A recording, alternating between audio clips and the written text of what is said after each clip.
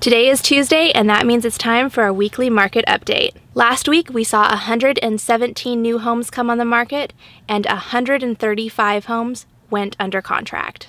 Today, let's look at median housing prices for homes in our county, as opposed to 10 years ago. Median housing prices are a great way to see how values increase or decrease over time.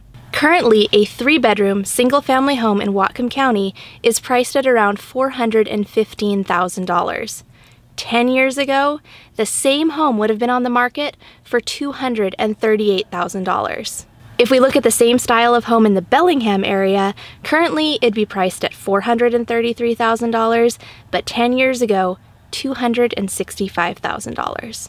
We see similar trends down in Skagit County. That same 3-bedroom single-family home is priced at $398,000 today, but 10 years ago it would be $258,000. In the last couple of years, I've often heard about buyers waiting to buy because they're waiting for prices to soften or decrease, or for the market to shift entirely to a buyer's market. But the numbers just are not showing that. Median prices in Whatcom County have increased steadily since 2012. And based on that inventory shortage we explored a couple of weeks ago, we're not going to see a buyer's market anytime soon. So is it a good time to buy? Is it a good time to sell?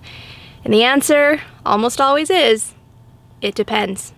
It depends on your goals, it depends on your needs, and it depends on your financial situation. Our job as real estate professionals is to find the right fit in the current housing market, whatever it might be. The right fit for you. And that was this week's market update. We'll see you next time. Hey everyone, it's time for the market update for the Cohen Group Northwest. I'm just going to take a quick moment to look into my real estate crystal ball. Hey Tiffany, do you know where that real estate crystal ball is?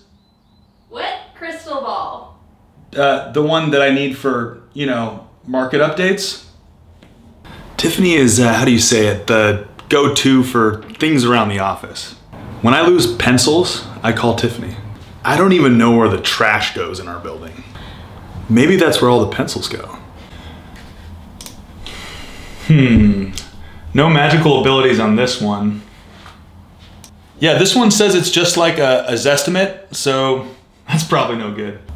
$400, $500? There aren't any magical abilities in this one. That one's calibrated to Seattle, so that's not going to work around here. Oh, I like this one. Nope, this one predicted we'd be in a buyer's market by now. Well, I guess we're gonna have to skip the magic and just go with straight data, facts, and analysis.